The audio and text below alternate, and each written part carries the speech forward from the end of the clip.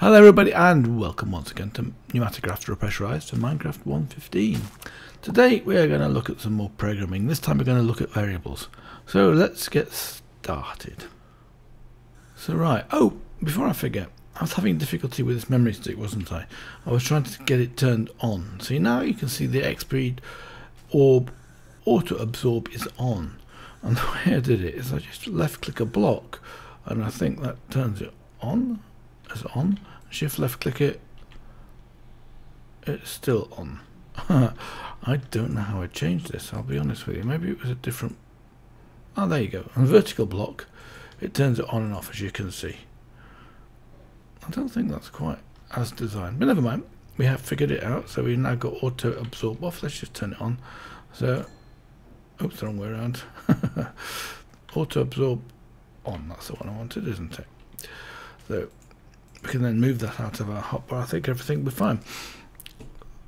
So now I'd like to look at programming with variables. So we'll develop a quick program, and what we're going to do is set a global variable. We're going to use the remote for doing that. And all we're going to do here is we're going to write a quick program, and all it's going to do is update a sign with the value of the variable. So let's put in the standard build stuff that we need to get on with. So the first thing we'd like to do is press have a shutdown piece. Oh, standby piece it's called, isn't it? Yep. Like that. And then we're going to do an edit sign piece. And in fact, you could even take any part of the word that you've got there, like this. And we're going to set... I do need to get something else out of here, I think. I need to get the coordinate piece. Now the coordinate piece is this one here, item assignment, settings variable. So you can have this one. So what we're going to do is we're going to assign a variable. In fact, we don't need to assign a variable, do we? I think all we need to do is come along here and update the variable. And yes, that's right, we just update the variable. Okay. So we have to put down a sign and we have to place the sign. I think that I've got with me... that was a long drop, wasn't it? I've got the remote. We're going to have a look at that in a minute. And I've got a sign. We just need to put the placement of the sign. I should have a GPS tool here to do good. In fact, I'll do it like this, yeah. So let's just place the sign down here and do nothing with it. So what we're then going to do is to set up a variable. Some strange noises in Minecraft sometimes. So what we're going to do is we're going to update this text with the value of a variable. And if I remember rightly, what you have to do is you have to do an open brace and then a hash and then the variable name. So the variable, I think it's $1 actually. $1, not that one, that one. Open brace and then the variable name. So we'll call this one state. Like this. And I think that's all we need to do with this one, and then we just have to specify the text that we're going to do. So we just take the sign here, and it's already highlighted in the block. So let's just left and right click, shift right click this, so you have to get it in its place, and then you can put this onto here like this. You'll notice I didn't bother putting it too near because it didn't link in. So now that program is actually done.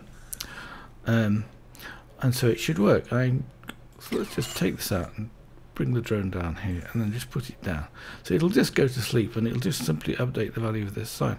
So it's got like that, like that. So it's, yes, that's working. So you can see it's got 0, 0, 0 here as 3 variables and it's gone to sleep. Great, perfect. So now we're going to have a look at the remote. Now the remote's really powerful. So you just right click it and you'll see this. In fact, I would like to have a filter in it so we don't have so much, we can't see so much. But that doesn't edit it, so we have to edit the sign first of all. So what you have to do is shift and right click it, and then you've got this editing thing in here like this. So you have 4 different types of fields you can put onto the remote.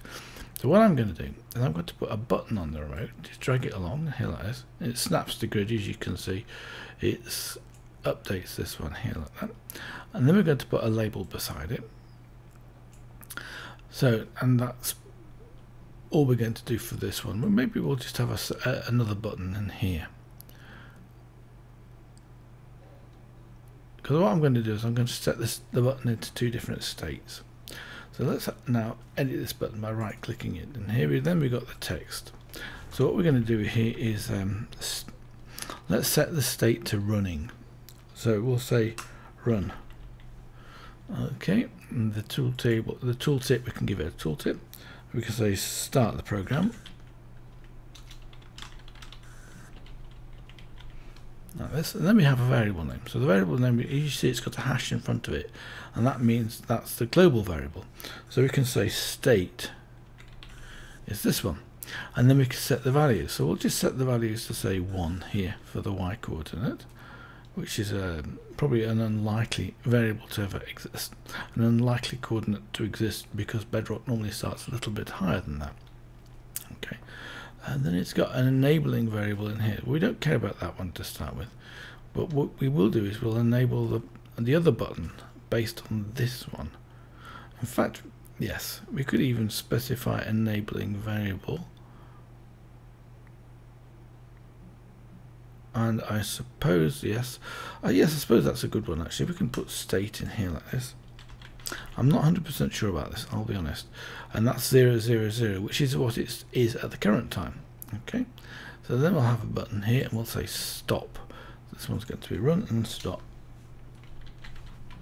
You can see what I'm doing, can't you? So we can say stop the program, or maybe even yes. And then we can give it the variable name state. And the state is going to be this one, and the enabling variable here is going to be state, and this is the value 1, like this. Okay, so when this variable here has got the state 0, 1, 0, which it has from when you click the run button, this is going to be enabled. In fact, I think we can actually overlay the 2 buttons. We'll see in a second, like that. And then we'll just do this one here. We'll just say a label, and we'll just give it this one running. We'll say it's running when this variable state is actually set to 0, 1, 0, like that. Tooltip, we can say as a tooltip, we can say show the state.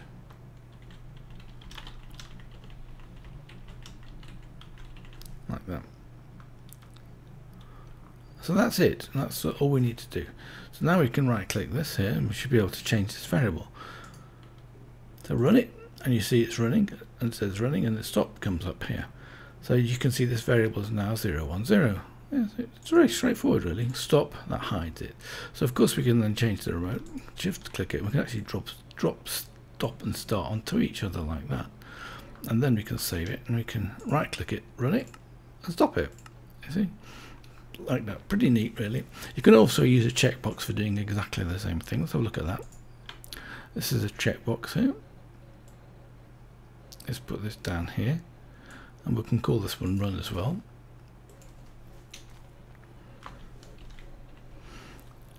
The tooltip is run the program when checked,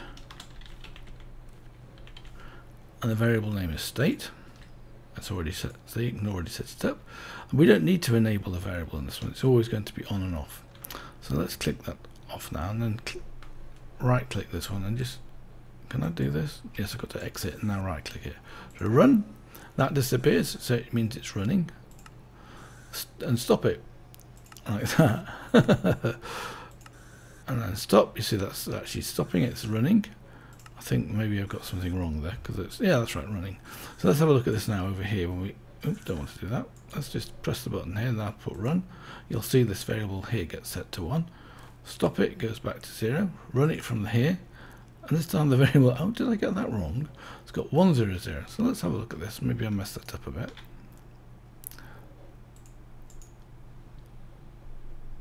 State.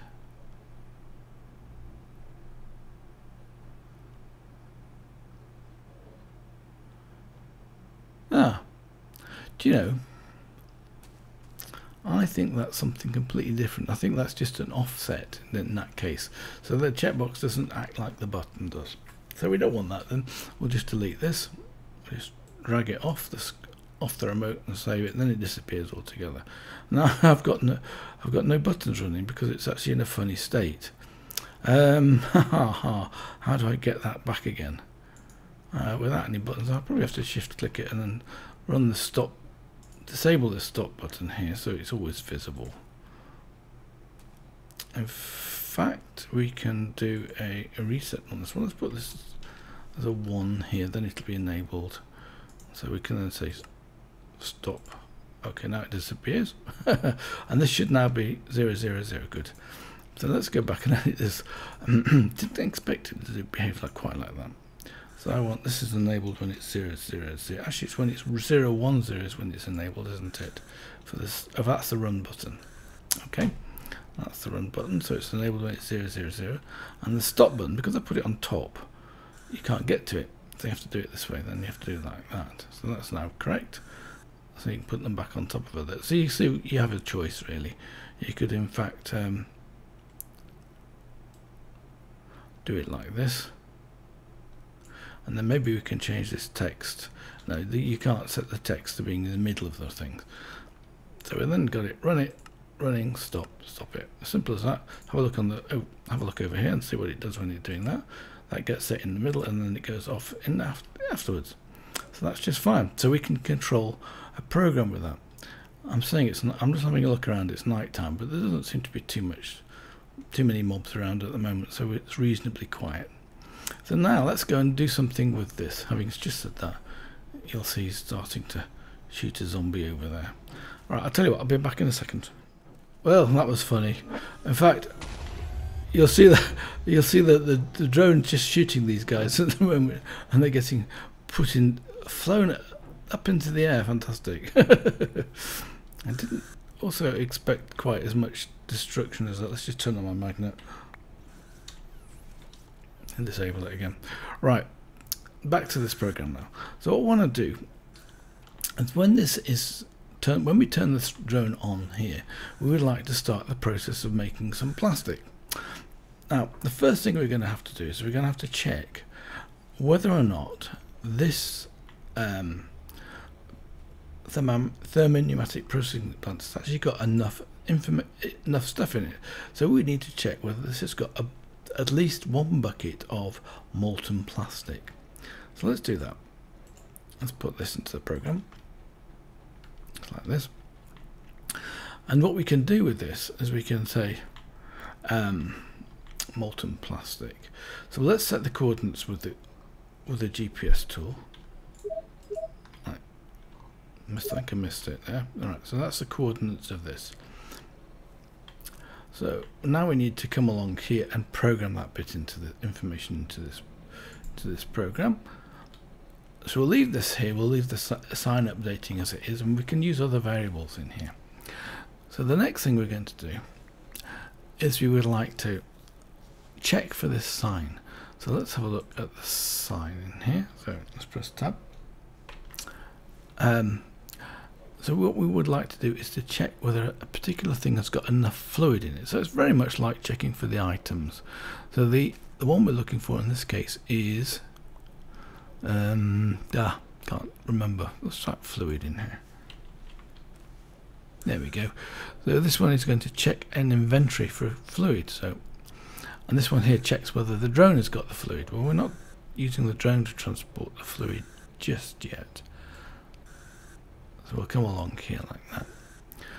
And then you have this piece here, the fluid piece here. So we can possibly come along here and then right click this and say what we're looking for. So in this case we want molten plastic. Okay, and then we're going to come along here and then put in the piece for the sign like that. And then we have the conditions.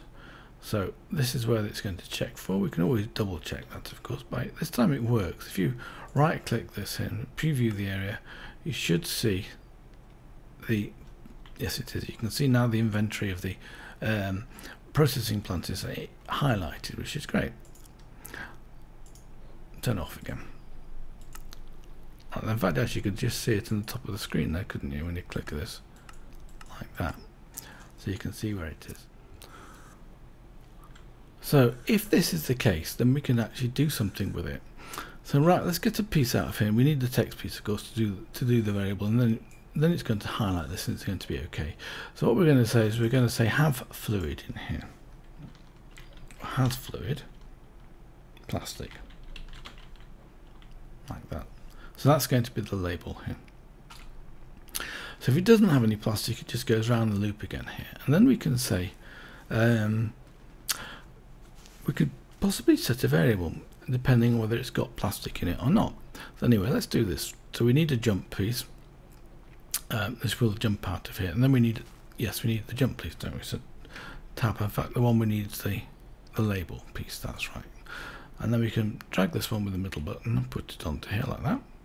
So that's now correct, and it's actually still got an error because there's nothing connected to the bottom. So this time we're going to set another variable up, and this time we're going to say assignment variable. I think this is the one we want to use. Okay, so the variable is empty, so we have to give this a variable name. So we'll say fluid plastic.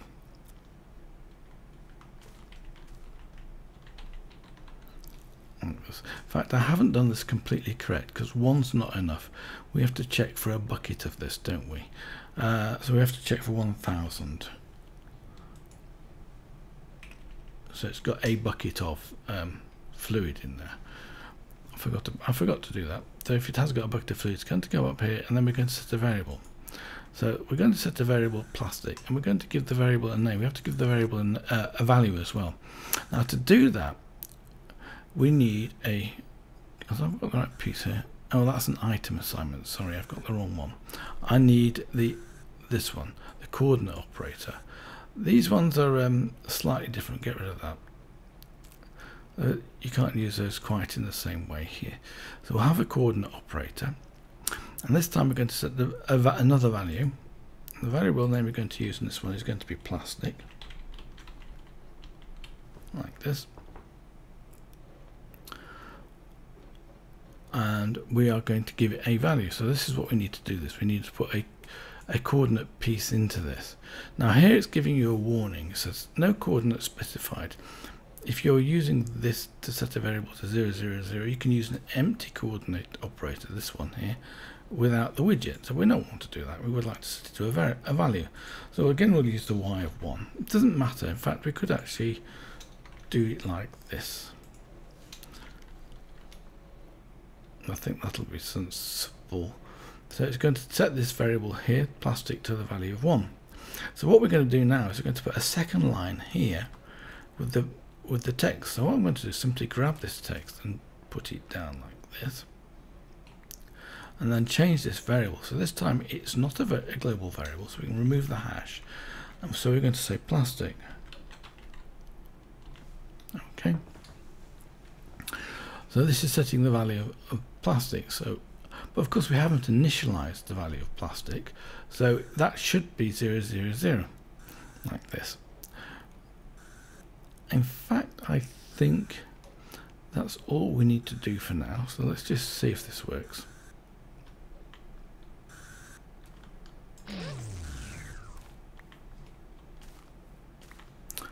Okay, now we reprogram the drone.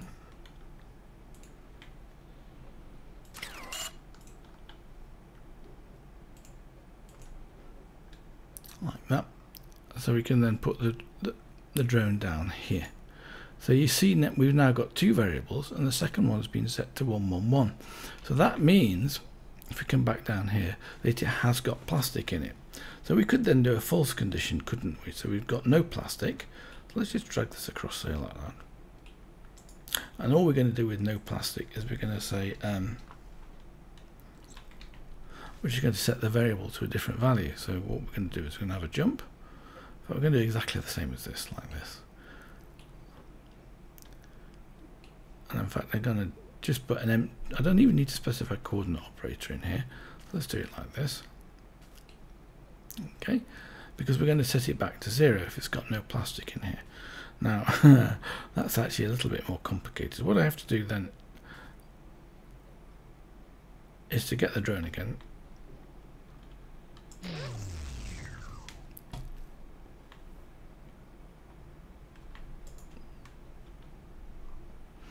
put it in and reprogram it. In fact, in this case, it might be more sense on this one is to press R, so automatically, and it says I know they need another 4 pieces, so or press R when you insert the item, so it's going to automatically program the drone as soon as we insert it. That should be safe, but I have to watch out for that one. So now the drone is programmed, so we can put it down like this. Okay, and as you can see, this is that. We can turn it. We can press the run button on here like that. It's running, so you get the 1 in the middle. Stop it again. Okay, and it stopped. We aren't using this condition yet. We should use this condition as well, of course. That's the next thing to do on this. But let's just see what happens if we remove from here the plastic. I would like a small tank. I'll just get a small tank and come back in a second. So I've got a couple of small tanks, and right click this like that and take out the molten plastic, and then this variable at the bottom should then be changed to 000 if it's working, and it's not working. Why not? Let's have a look at the program. So we need to get the debugging on it. I should have the entity debugger is turned off, I think. Let's just turn it on. And if I can highlight this one here, I can, and look at the drone debugger here and see what it's doing. So it's, I've obviously not programmed it because I haven't got the other part of the program. Yes, you probably noticed that. So let's just break it, pick it up, and then we just need to put it into the controller programmer this time. I've got to be careful with what I use, of course. See, I was missing this bit in here. So I just put it in, drone. We can just take it out again like that. And then we can put it down. And as soon as we put it down, this should get changed to 000. As you can see, because it's got no plastic in there anymore. So I think that's a good start to this program. The next thing we're going to do, if it has got fluid, is we're going to make the drone pick some fluid up, and then we've got to put the fluid into this inventory here. I'm not sure whether or not I have to use a bucket for doing that or not. I'll have a quick check and come back in a second. In fact, let's just test it ourselves. So the case is we have got plastic here. So I'm going to leave this bit of code in here, as it were, these puzzle pieces, so we can see what's going to happen. So now we're going to see if it has got plastic. We're going to pick it up a bucket of plastic. In fact, what we might as well do is let's just see if we can import plastic in here. So we need fluid again. Oh, I need to press tab, don't I? I didn't press tab because I'm in the wrong place. So we can import fluid. That's export fluid. We actually want both, so we want to take one of those, and then we can also have a look at the export fluid. So we're going to import fluid from the tank that we've got. In fact, it doesn't matter. We don't need to use this because that's the only thing we can do. So let's just go and get these coordinates out of here. In fact, yes, I don't need to do that because I've got them already from the other one, but we're going to put them into this one, so this chest here. So let's just set that one up. Now in that case you do have to press both. So we know from here, this coordinate, that we have got a bucket of plastic. So we'll simply drag it across like this, and then that should be okay. So then we want to go along here and we want to export this bucket of plastic. But I think we can say how much we want to do, 1000. Like this. And we want to export this bucket of plastic into this chest. So like this.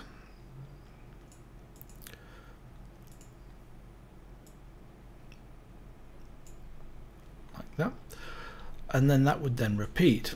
Now I actually don't want this to repeat. I would only like this to happen one at a time. But what I'd like to do is to check the temperature of the chest we're going to put it into. If this one here is not cold enough here, then there's no point in actually getting the drone to put the fluid in, because it's not going to work. So what we need to do is we could either do two things. One thing I'll do later on, we'll activate and deactivate this cooling. So we're basically going to activate the vortex tube by turning on this lever. But first of all, we're going to just come along here. I would actually need a bucket of fluid in here, and I want to do this I'm going to get a lot of lag, so it's a bit of a pain. So what we're going to do is we're going to have a look at how we find out how much temperature is in this chest, and the way we do that is with a universal sensor. So let's go and get a universal sensor, and I'll be back in a second with the universal sensor. So the recipe for a universal sensor is one seismic sensor plus 4 pieces of plastic, a redstone repeater, and a pressure tube, not too expensive. And this one is relatively straightforward too, just a note block, a redstone repeater and a redstone torch, and 4 pieces of glass. And this one is just one redstone with some planks around it. So that is what we can do with this. Now what we can do is we can put it down, and it doesn't matter where we put it down. I'm going to put it down here, like that. It links into this one here, and you'll see it's got normal, but when you click on it, it's got nothing. You can't do anything with it. So you need 3 upgrades in here to start, or one of the 3. So if, for example, you could do a dispenser here like this. If I put this in the wrong place, I'll put that in there. Then we have a look at what you can do with the dispenser. So you can check for, it can do things like emit a redstone signal when a particular value has been set, a constant. But you can then specify where it's got to be. Well, that's in the world here. You can say, all right, you can say you can have a global variable in here. So for example, we can have a global variable. We know the one we want to use is a state, like this. And then we have to specify, actually just that one, I think.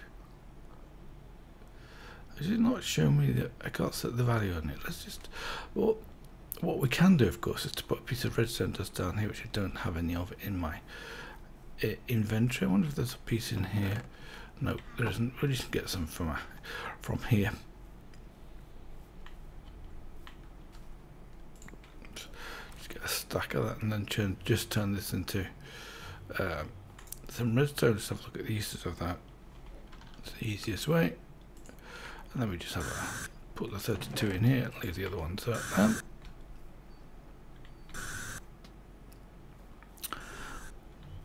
So we could put a piece of redstone dust just here. We could do all sorts of things, of course. We could put in anything you want in here. So let's have a look. State. I think it might be a global variable. Let's just see if it works.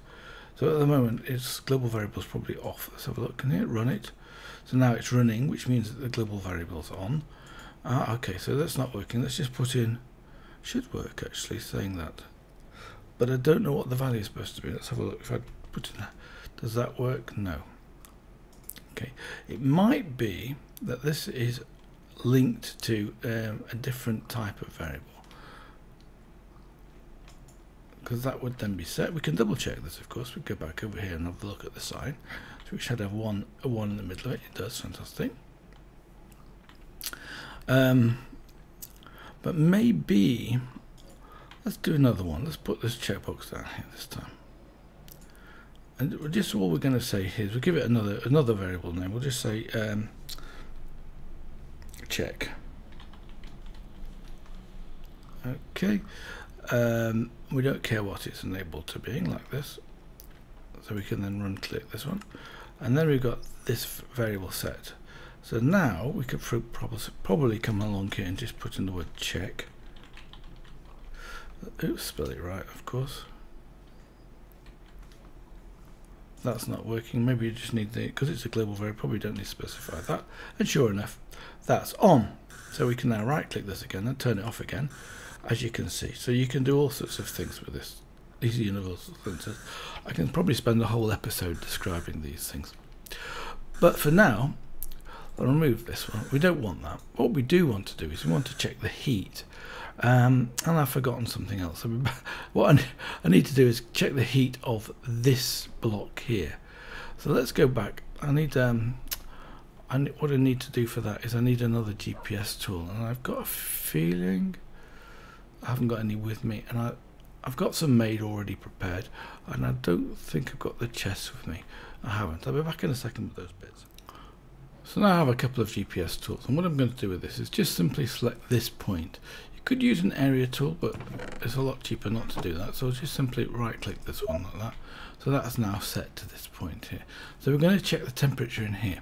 Now the way you do that is we need to put this point we're going to look at in here. So we'll shift click that into there like this. This obviously, the dispenser upgrade is not appropriate for this one. What we need is a block upgrade. And I need to come out of global variables, of course. In fact, let's right click that again. It should be able to go through. It hasn't quite reset itself. Let's come out of that. Now put one of these in. Maybe we have to go back. Oh yes, of course, right. Okay, I didn't go back far enough. So here we have the block thing, and we can have a look at a block, and we can say heat here. So what we're going to look for is a temperature which is more than 100, minus 100, and when it is, we're going to set the redstone signal on here. In fact, I'll put down the redstone signal here as well. What I'll probably do is put down a redstone block. So this is now true, as you can see. And what we can then do is we can use that here, and we can say this one here. So what we need to say is when it's off. So let's come along here and put in the redstone check that we need.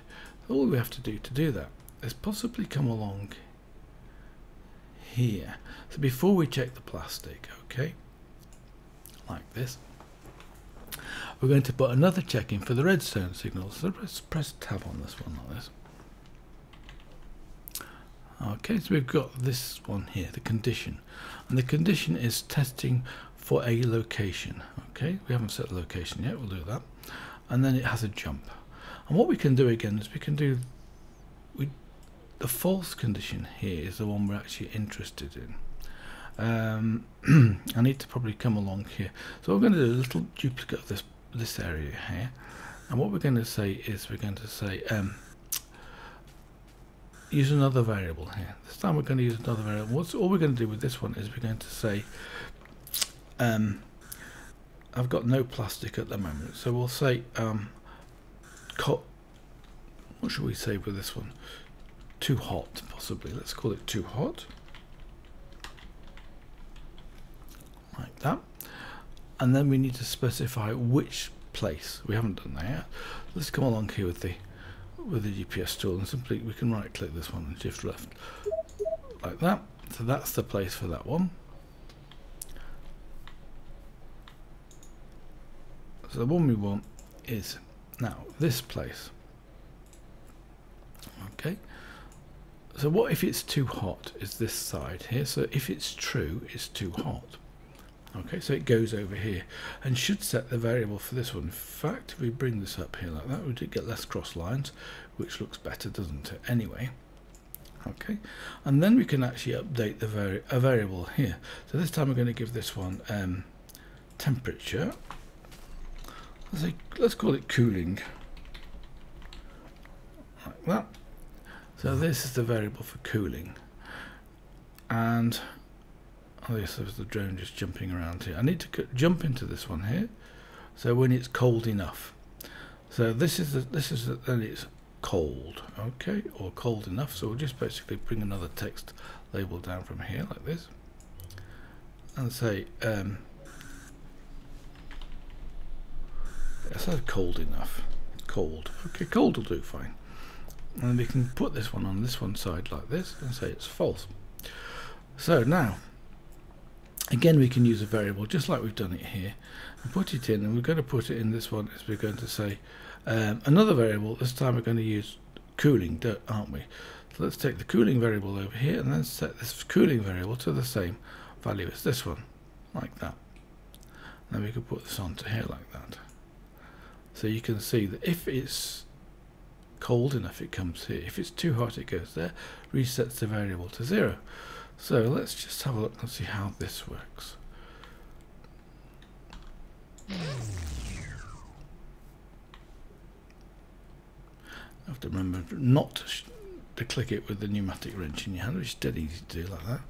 So that's now programmed. As you can see, it's got 33 pieces required. I got lots of pieces. I've been trading lots and lots of times with villagers and resetting their stuff like that.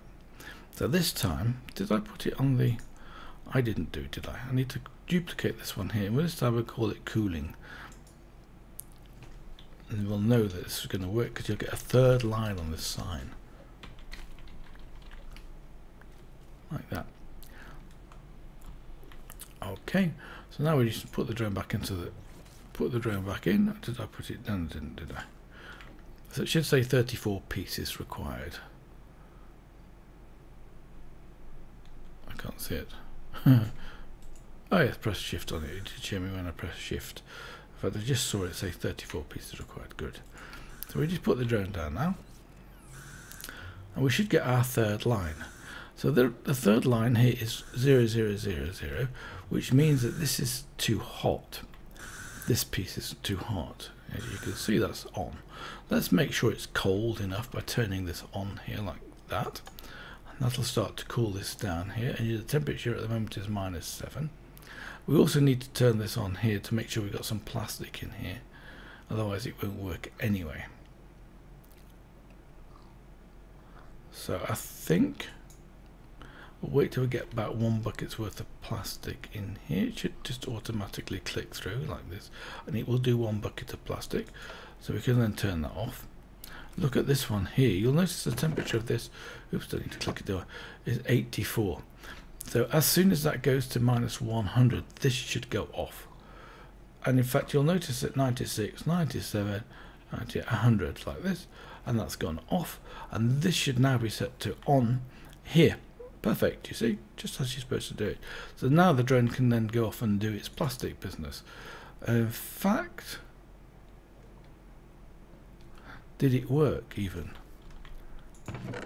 It did work. Look, we've got 2 pieces of plastic in here. The temperature here is -126, and the temperature here, I mean, how much have we got in? I can't see for drying. So why can't I click it? Oh, because the drone's sitting on top of it. Why is the drone sitting on? Right, try to the side here. So we've got plenty of plastic in here now.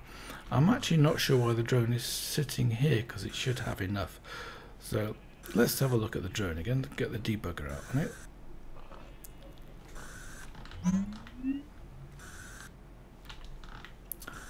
So it's going down here. In fact, I'll just follow active widget until we get to the bit so we can see the whole screen like this.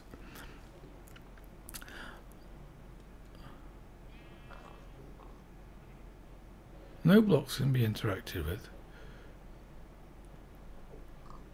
Side is up, using count is 1000. I'm not sure what's going on here. Let's just take this another small tank here. Because this one's got plastic in it already. And then let's right click this drone. It should have worked. It's also looking a bit low anyway, so let's just right click it. And sure enough, we got in here 2 buckets of molten plastic. Now it was only supposed to take 1 bucket of molten plastic. So there's something wrong with the program. But we're going to fix that next time. Well, that's it for this episode. As you can see, nighttime is coming. Next time we shall carry on with this program, because it's going to be quite a large one by the time we've finished. So until then, I wish you all the best. Bye for now.